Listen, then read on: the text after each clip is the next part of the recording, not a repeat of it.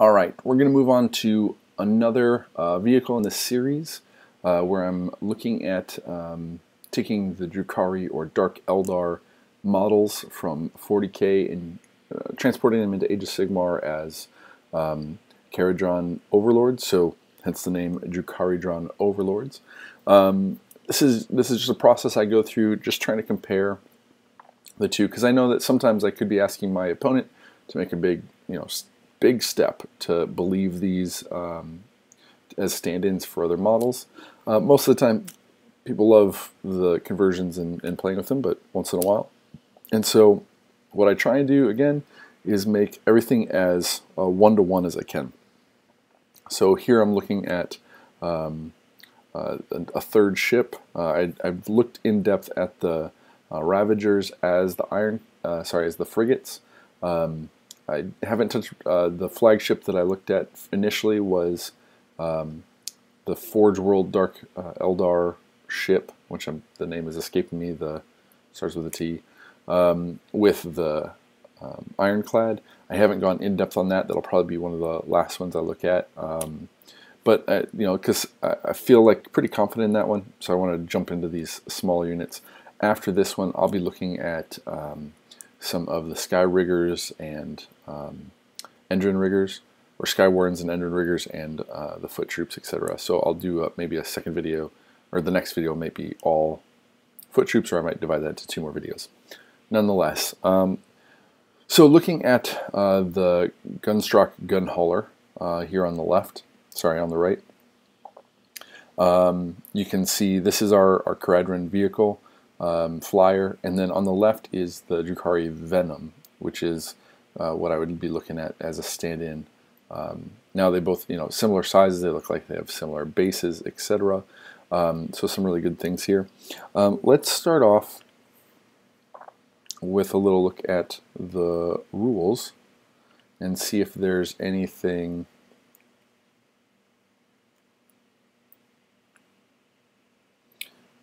let's just look through the big. So the fast and armed with a powerful main gun. The Gunstock Gunhauler is the deadly escort class ship of the Drukharidron Overlords. Airfleet, these small maneuverable craft are tasked with ensuring the safety of the airfleet's larger ships. In its role, they perform well, swarming in defense before peeling off to launch deadly attack runs. So this seems really cool. One of the vehicles that was in the running of some of the Eldar or Dark Eldar sky bikes or whatnot. It could be interesting if there was 3 of them to the 1 kind of thing, but I really like the idea of this being a 1-to-1. So this is as you can see with the ship here, is that you've got how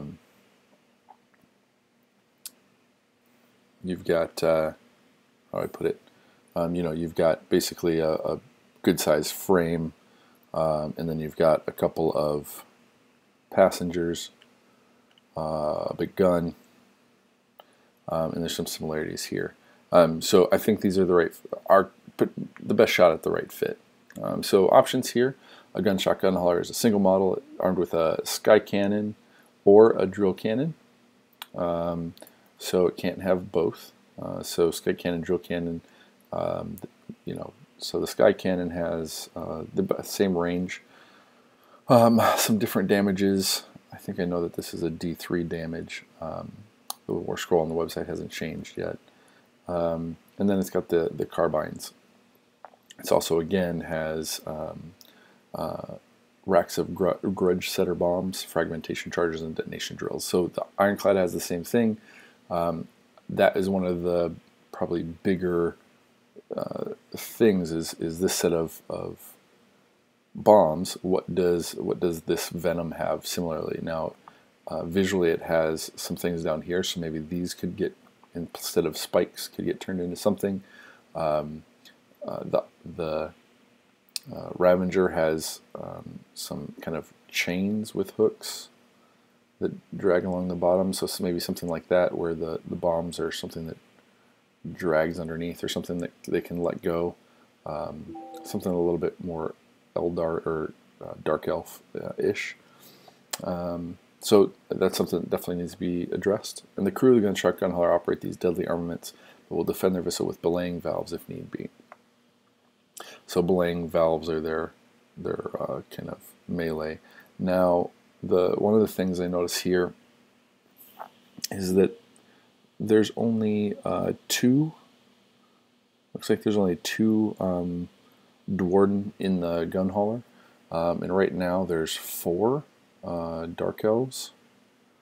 So potentially, there's a pilot in here that you can't see, and then there's a gunner, which looks to be the comparison. So this one and this one may not be necessary, or maybe could be used for other bits someplace else. Let's see. Then the bomb racks, obviously, head full in each of your hero phases. The captain of so there's can give this order. If they do so, your next hero phase you can reroll run and charge rolls. So that's pretty cool, giving reroll run and reroll charging. And it takes damage for other vehicles. So all this kind of stuff seems like this vehicle fits. So let's look again then at some of the conversion things. So the biggest thing is getting the bomb loadout. The only other thing that again I'm trying to do with these is give them as much kind of presence as these. And so either I need to figure out, and I'll do this maybe with an orange color, because I think these are going to be, kind of solar wings. Either find some way to create these, bigger wings that have more presence, or even, something that could work on either side. Again, just to give it some more presence. This is a very sleek ship compared to the Gunhauler, which is a much more bulbous and non-aerodynamic design. So still something that gives it, I think, part of what you're looking for is just height. What will give it some more height, and then be able to model that on there.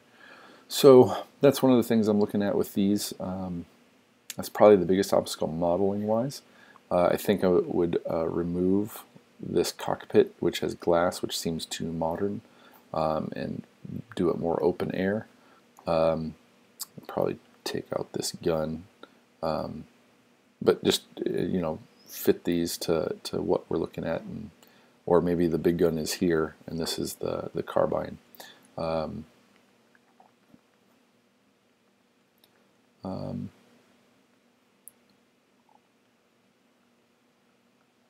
So yeah, so we we need to get some height and presence.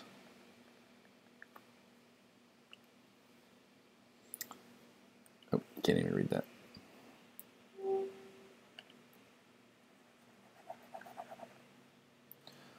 So I think, yeah, so first some height